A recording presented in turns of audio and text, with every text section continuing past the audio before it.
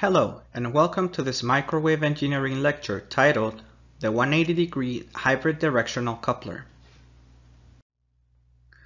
In this lecture, we will look at the properties of the 180-degree hybrid.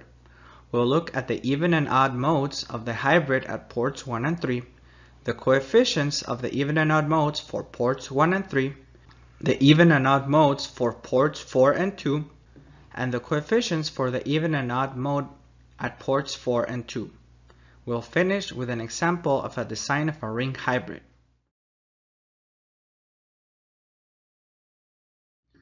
The 180-degree hybrid junction is a 4-port network with a 180-degree phase shift between the two outputs. Here is a symbol for a 180-degree hybrid, where this is port 1, port 2, port 3, and port 4. Now, if a signal is applied at port 1, it will be evenly split in two in-phase components at ports 2 and 3, and port 4 is isolated. Now, a signal applied to port 4 will be evenly split in two out-of-phase components at ports 2 and 3, and port 1 is isolated. But if a signal is applied to ports 2 and 3, the hybrid will operate as a combiner. The sum of the inputs will be present at port 1, also called sigma or sum port, and the difference of the inputs will be present in port 4, also called delta or difference port. The scattering matrix for an ideal 3 dB 180-degree hybrid has the following form.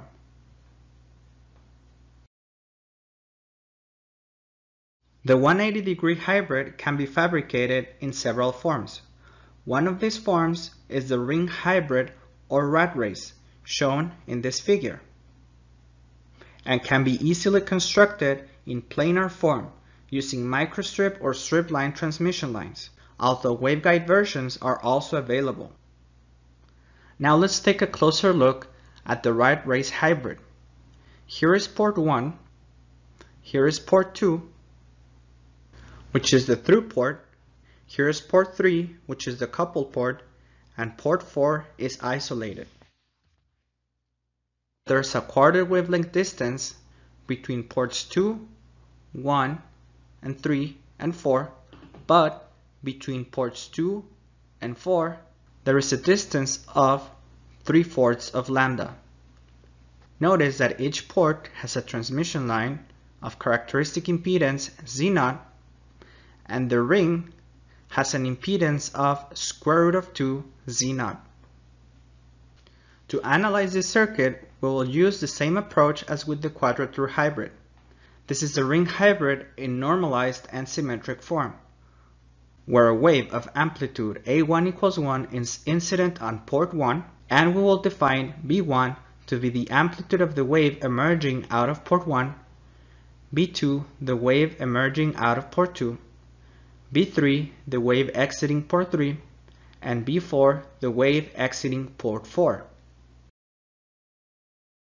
Now let's look at the even and odd mode analysis of the ring hybrid for ports 1 and 3. This means that we will use an even mode excitation in ports 1 and 3. Notice that the superposition of these excitations is equal to the original incident wave in the previous slide.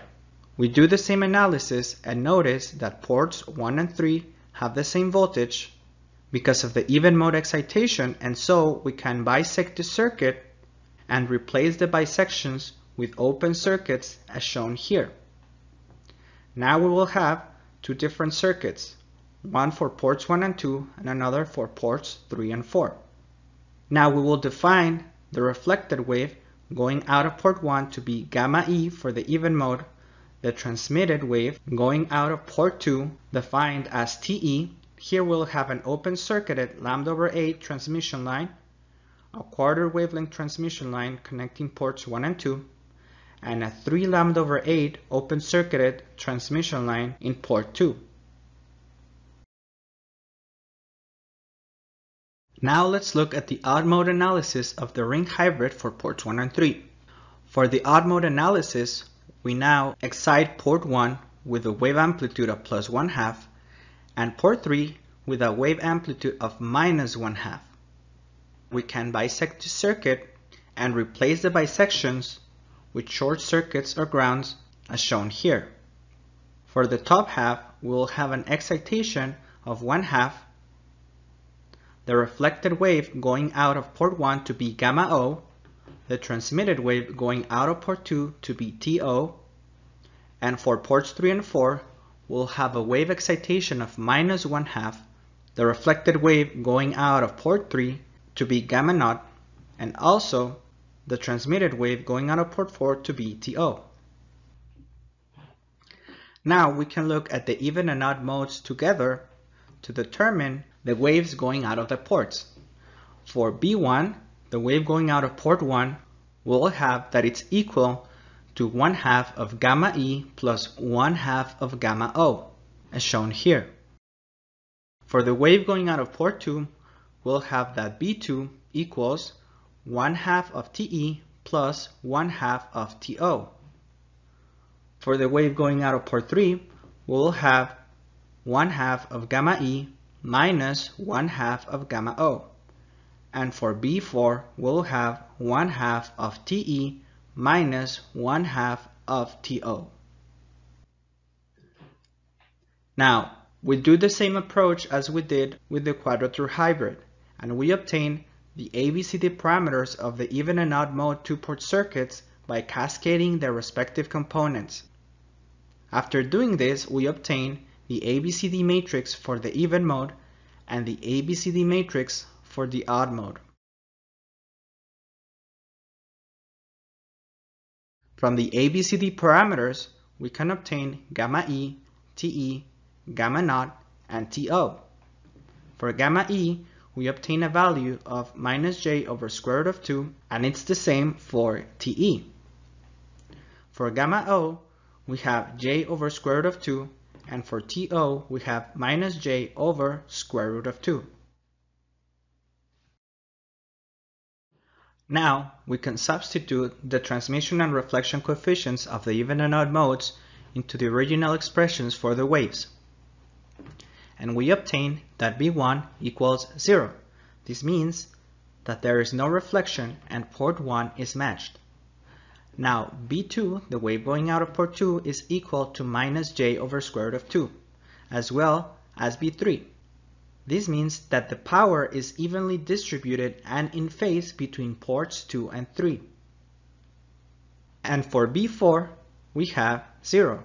This means that there is no power delivered to port 4, the isolated port.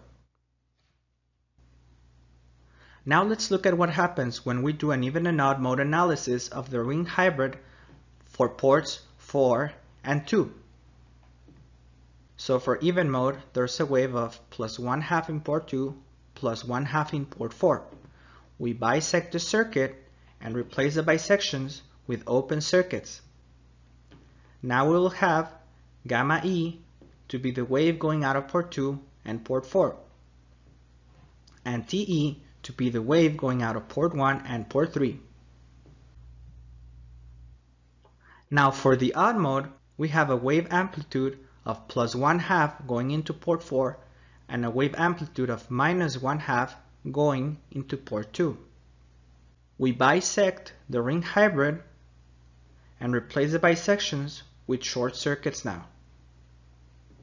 We'll have gamma O, the wave exiting ports 2 and 4, and TO, the waves exiting ports 1 and 3.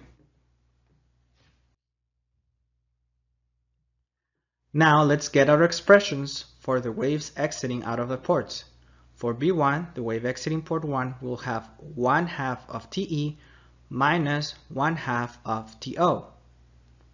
For B2, wave going out of port 2 will have 1/2 of gamma E minus 1/2 of gamma O. For B3, we will have 1/2 of TE plus 1/2 of TO. And for B4, we'll have 1/2 of gamma E plus 1/2 of gamma O.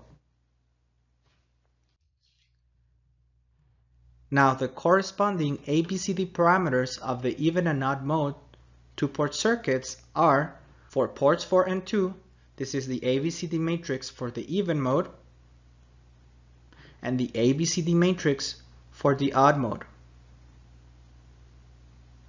And the corresponding reflection and transmission coefficients are gamma E equals J over square root of 2, gamma O equals minus J over square root of 2, TE equals minus J over square root of 2, and TO equals minus J over square root of 2. We can use these results to calculate the backward components. For B1, we obtain 0, which means that port 1 is matched. For B2, we have J over square root of 2, and B3 minus J over square root of 2. This means that power is evenly distributed, but with a 180-degree phase shift between ports 2 and 3. And B4 equals 0, which means that no power is delivered to port 4, the isolated port. Design a 180-degree hybrid for a 50 ohm system impedance at a design frequency F0. Since we already analyzed the ring hybrid, we know that the characteristic impedance of the ring transmission line will be square root of 2 times Z0, and it's equal to 70.7 ohms.